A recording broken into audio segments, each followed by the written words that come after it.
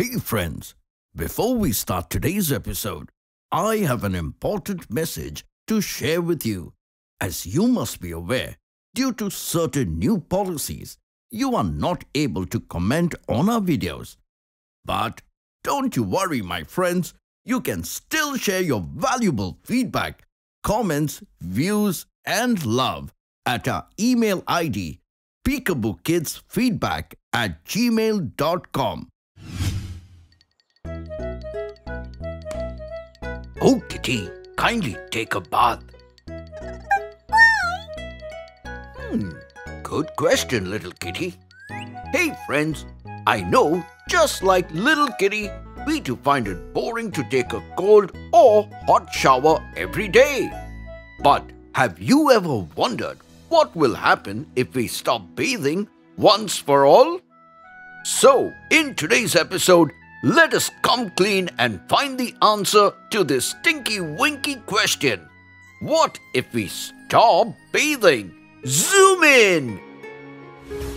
Bathing is a process of washing your body with warm or cold soapy water to maintain personal hygiene in today's society and protect our body from disease-causing microbes and other nuisances like a lice infestation.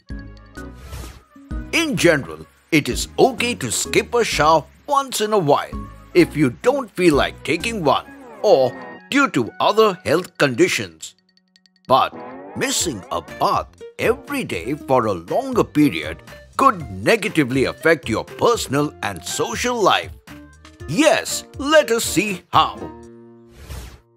Once you stop bathing, the first thing you'll develop is a bad body odor.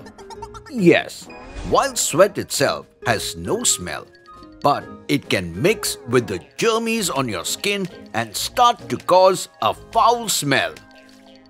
Though, after a point of time, you will develop immunity to this stinky odor due to a condition called olfactory fatigue, meaning you won't notice any bad smells from your own body after you have been subjected to smelling it for a long time. But unfortunately, those around you won't be so lucky and start to avoid you with the lamest excuses they can come up with. And after some time, you'll start scratching your skin as bacteria and dirt start working together to cause the itching sensation. Extensive scratching can also worsen any existing skin condition and break the skin cells, leading to infection. Yes, these germs and bacteria will enter your system through your hands, nose or mouth, giving you the common cold or even hepatitis A.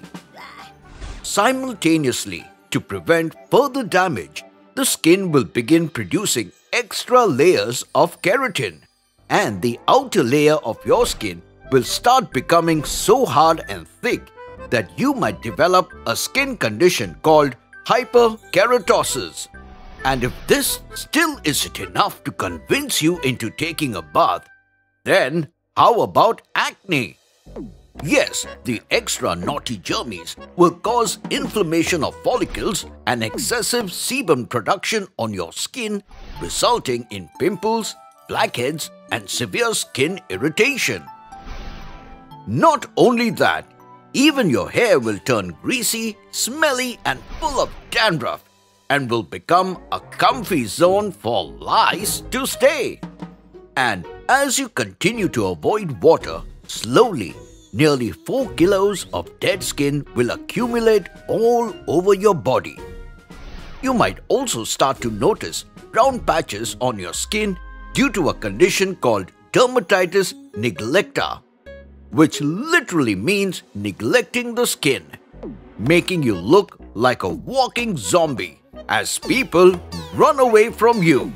So, make sure that you do not avoid bathing for a long time, my friends.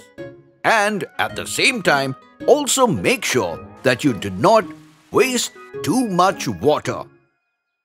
Trivia time! Did you know the earliest recorded evidence of the production of soap-like materials dates back to around 2800 BC in ancient Babylon. Also, the English word shampoo originated in India about 300 years ago and at first involved a head massage with some fragrant oil. Hope you learned something new in today's episode. Until next time, it's me, Dr. Binocs, zooming out.